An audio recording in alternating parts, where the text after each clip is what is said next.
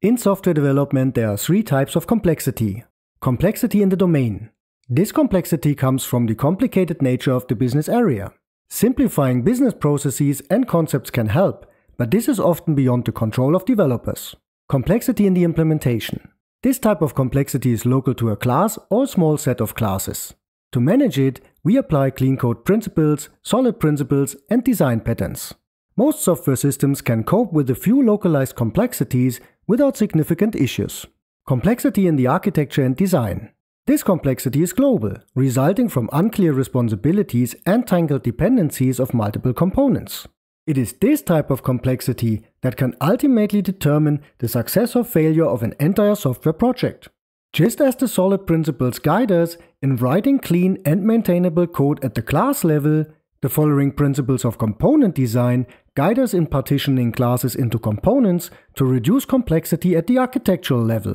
But what actually is a component?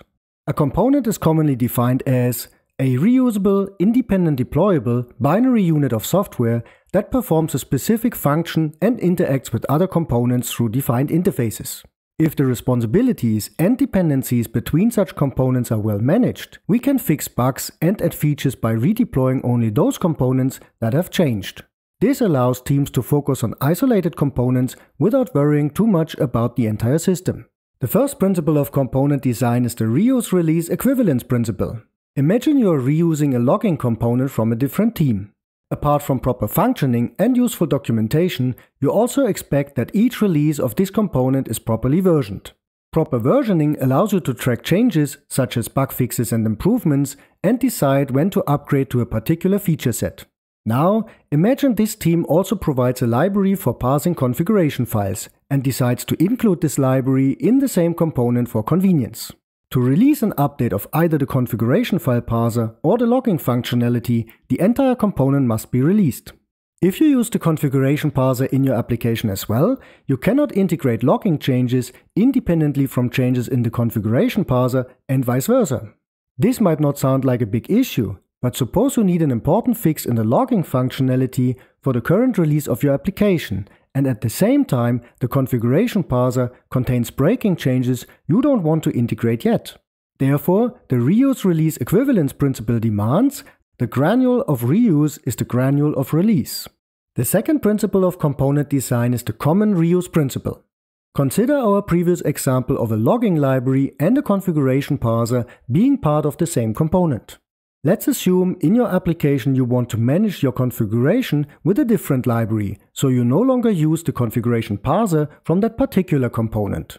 However, every time this component is released by the other team, you need to revalidate your application to ensure everything still works as expected. This causes unnecessary effort if the release is not related to the functionality you are using from this component.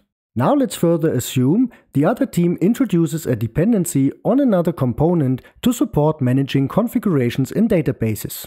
This adds an indirect dependency to your application even though you are not using this functionality.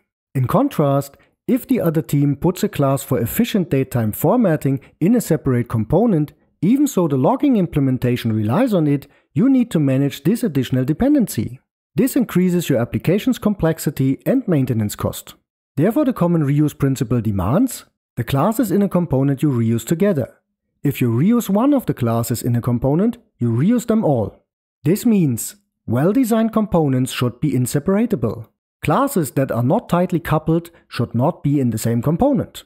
In the end, applying the common reuse principle results in smaller components with high cohesion among the classes inside the component. The third principle of component design is the common closure principle. Imagine a classic layered architecture where features are distributed across different components and layers. Components in the presentation layer contain the UI-related parts of a feature. Components in the application layer contain classes implementing all business aspects of a feature. And components in the persistence layer contain classes related to the persistence of a feature. When a requirement change occurs, it likely leads to changes in several classes across different components and layers. This increases the number of components that need to be tested and released, raising overall maintenance costs and increasing the risk of unintentionally affecting other system functionality. The principle of closure in this context means that classes within a component are grouped together because they are likely to change for the same reason. If classes that need to change together are part of the same component, the changes are localized and isolated. Therefore, the common closure principle demands the classes in a component should be closed together against the same kind of changes. A change that affects a component affects all the classes in that component and no other components. These principles guide us how to partition classes into components. While general function decomposition can be a good initial input, these principles work best when applied bottom-up, meaning when most classes of a component already exist. This implies that you need to constantly monitor how responsibilities and dependencies of components change due to evolving class dependencies and apply necessary refactorings. The tool I developed and frequently use for this purpose in projects ranging from just a few thousand lines of code to multiple million lines of code I will reveal in this video.